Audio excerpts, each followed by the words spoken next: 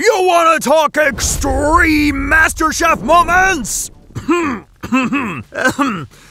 Sorry, something was stuck in my throat there. As I was saying, extreme MasterChef moments. Yeah. Well, boy, have I got more than a few of them for you today. And they've also got some extreme life lessons to give along the way. Okay, putting away the Randy Savage voice for good now. Let's get into it before I embarrass myself any further. Now, in season 6, Tommy decided to give the judges the scare of their lives. I can't wait to see inside there. You see, at first, he started off by trying to defend his creation, going on about how it was infused with green tea leaves and boasting about the color and perfume of the pistachio and oranges. I mean, come on, Tommy, are you for real? But there he was, weirdly cocky, like he had just crafted the 8th wonder of the culinary world or something. Create a symphony for your mouth. Now, the judges were all giving each other these puzzled looks, like they had just stumbled into some alternate universe where cinnamon rolls come in shades of green and taste like a bizarre mix of tea and citrus. So it's not gonna come out great, but hold on. It's always number 2 and number 3. To me, that's like cold medicine for when I'm on vocal rest, so you can probably imagine how well that went down. One mouthful of that, and I'm sure I'll be going for number 2. But here's the kicker. Despite all the bravado, when the judges finally took a bite, they weren't exactly gagging, but they weren't exactly singing Tommy's praises either. Ramsay managed to choke out something about it tasting decent, but then he took one more look at those rolls and you could practically see the disappointment seeping into his soul. And don't even get me started on Katrina. And Katrina is laughing. That girl's laughter is so contagious, I swear. She's practically doubled over trying to hold it together as Tommy dug himself deeper and deeper into this cinnamon roll disaster. And you could tell she was loving every minute of it. Probably because she knew she was up next and she wasn't about to make the same mistake. It's not my best. That should come with a health warning.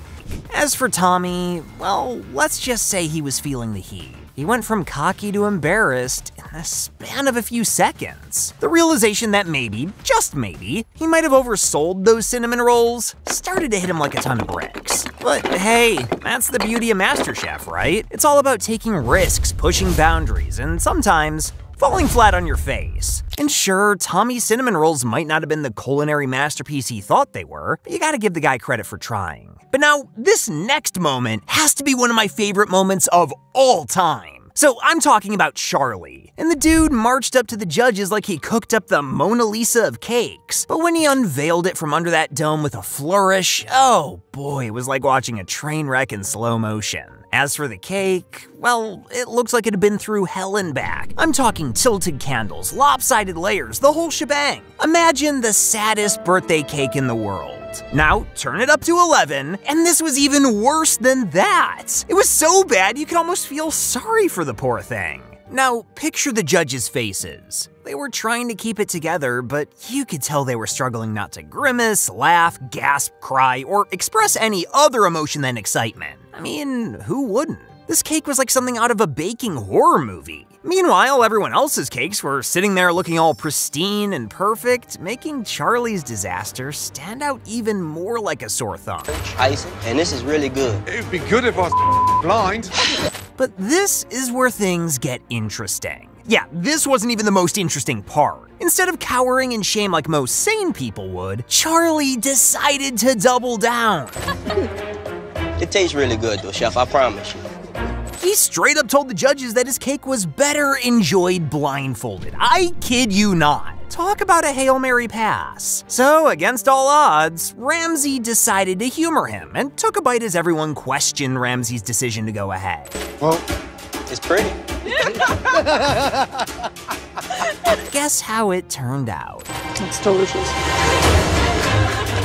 I'm talking mind-blowingly delicious, people. Like, did we just step into some parallel universe where messed up cakes were the new gourmet trend? It was a plot twist nobody saw coming, and you could bet your bottom dollar that everyone's jaws were on the floor. Come on, don't even hang it. But hey, that's the show in a nutshell. Just when you think you've seen it all, they throw you a curveball that knocks you off your feet. So here's to you, Charlie, for being so cocky that it wrapped around and became perfect, suave confidence. And to Ramsay for proving once again that even he can be surprised, even if he won't admit it without a sly dig or two. You have to have the ugliest cake tonight, not just in the MasterChef kitchen. But up next, Christopher strutted up to the judges' table with his potato dumpling dish, feeling like he was about to serve up a slice of culinary heaven. But oh, how the mighty fall. Christina took one bite and immediately dropped a bomb. The inside of those dumplings could rival the Sahara Desert for dryness, and don't even get her started on the lack of seasoning, because yeah, it's always the seasoning. It was about as thrilling as watching paint dry on a Sunday afternoon.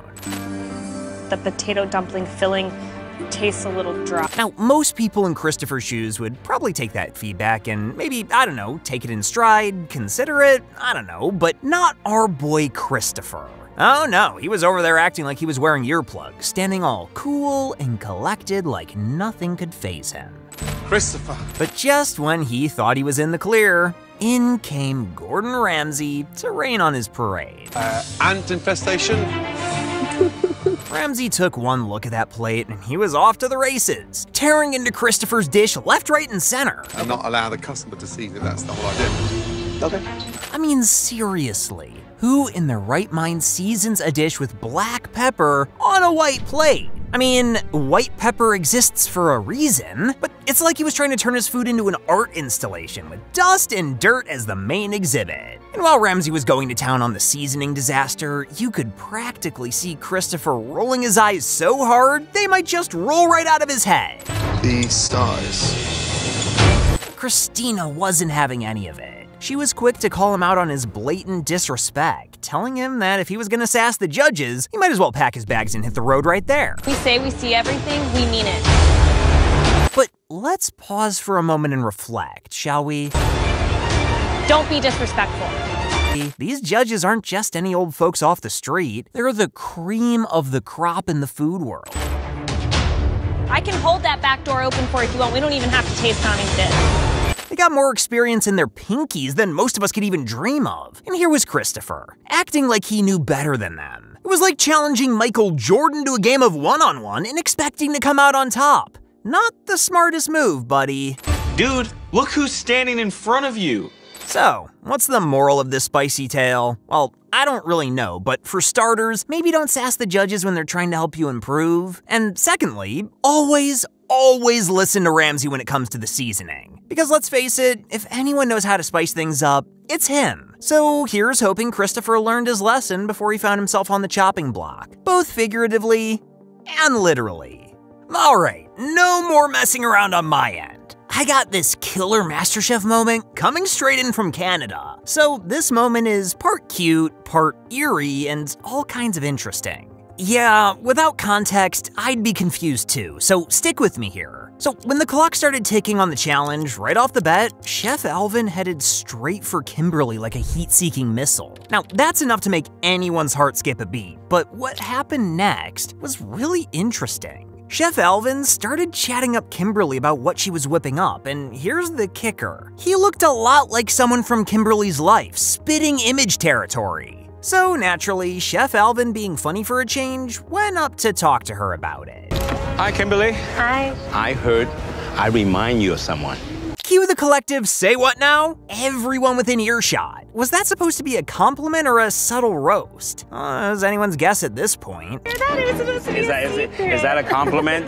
It's definitely it's a compliment. But hold on, guys, because Kimberly wasn't done yet. She went on to explain that, just like her mom, Chef Alvin had this knack for pushing her to do better, even if it meant tough love sometimes. And suddenly, it all made sense. Well, sort of. If you don't do right, I will yell at you. Then came the plot twist, and Chef Alvin decided to play along. Instead of brushing off Kimberly's comparison like some might, he embraced it in his own playful way. He encouraged her to channel her mom's spirit into her cooking and gave her that extra push she needed to shine.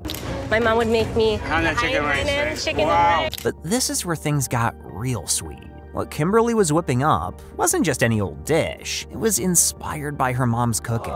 It was like a culinary love letter straight from the heart. And suddenly, Chef Alvin's resemblance to her mom wasn't so eerie after all. It was downright heartwarming. Okay? Do not fail me, your mom. So what's the takeaway from this adorable yet slightly spooky MasterChef moment? Well, for starters, never underestimate the power of a familiar face to inspire you. And secondly, sometimes the most unexpected connections can lead to the most delicious results. But oh man, while I'm at it, let me tell you about this MasterChef Season 8 salmon saga that was the stuff of legend. So picture this. The contestants were all sweating bullets because they had been tasked with the ultimate challenge, whipping up a killer salmon dish in just 60 minutes. And the tension was real for sure, but this is where things got real juicy. Or should I say fishy?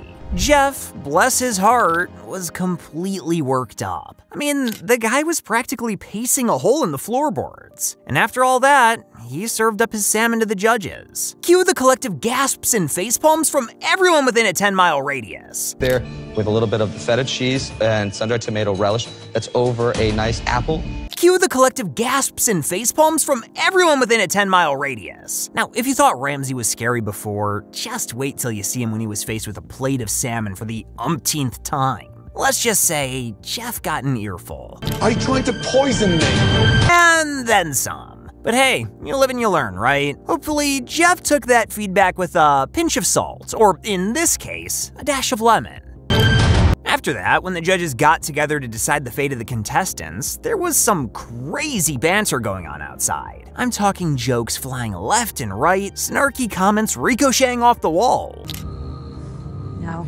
Yeah, I don't know when this episode turned into a comedy show, but here we are. And let me tell you, these contestants weren't holding back. From playful jabs at each other's taste buds to comparing contestants to ingredients, nothing was off limit. Go make it wet. And believe me, you wouldn't see any of this coming. Yourself. Okay, tell me you didn't expect that. But wait, there's more. $1,000 up to your therapist or to you? But what really took the cake, or should I say, the salmon, was when they started riffing on Jeff's infamous fish fiasco. I mean, come on, what was he planning to do here? And don't even get me started on Ramsay's reaction. The dude was ready to erupt. But hey, amidst all the laughter and jokes, there was a serious decision that still needed to be made. And when the dust settled, someone had to go home. Or, someone's in this case. Yeah, of course Jeff was doomed with all the nonsense he'd pulled, but poor Yashika got caught in the crossfire. Now, I'm sure the judges had their reasons, but let me know if you want me to cover more of her story down in the comments. Because, in my opinion, it's a story that definitely needs telling. Super underrated contestant, and if things had gone a little differently for her, I could have seen her in the finale alongside my boy Dino. But that's just the way the cookie crumbles sometimes, I guess. You see, in the whirlwind world of culinary competitions like MasterChef, there are highs, lows, and everything in between. But now and then, there's this moment that just stops everyone dead in their tracks. In the second season of the show, one such moment happened when Jenny Kelly presented her creation, a coffee-infused tart. It is a tart. I infused the tart with coffee. Now, let's set the scene. The judges, including the tried and true and formidable duo of Joe and Ramsay, were ready to taste the next culinary masterpiece coming their way. But when Jenny's tart was placed in front of them, there was a collective gasp. Oh no, it wasn't the pretty sight you'd expect from a tart. Instead of the golden crust and perfectly set filling, it was, well, kinda hideous. I mean, it was definitely not what a tart should look like. But Joe decided to take the plunge and taste it anyway. But as soon as he cut into it, there was a problem. It's not cooked all the way through. I put it in too late. So it's raw. Yeah, no points for guessing it was undercooked.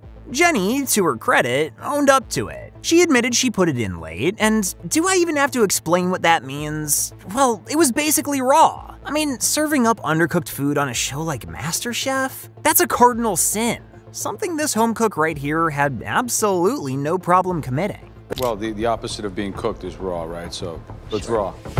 But Joe soldiered on, taking a bite, and promptly gagged. Yeah, it was that bad.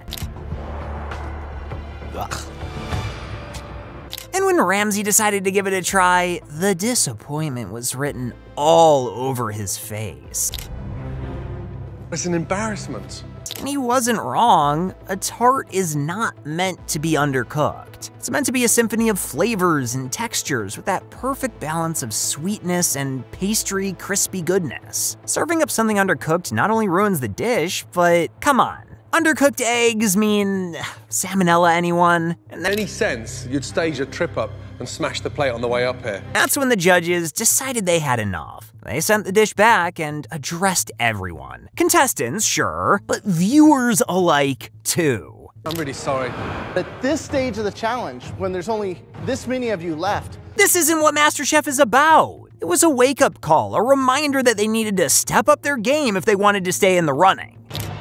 Putting up food that's not cooked. See the frustration on their faces as they spoke. The judges have dedicated their lives to food, to creating dishes that delight and inspire. And to see it all go to waste because someone couldn't be bothered to cook their tart properly, it was enough to make them want to throw in the towel then and there. You guys shine, and me, do we want you to shine? I swear to God.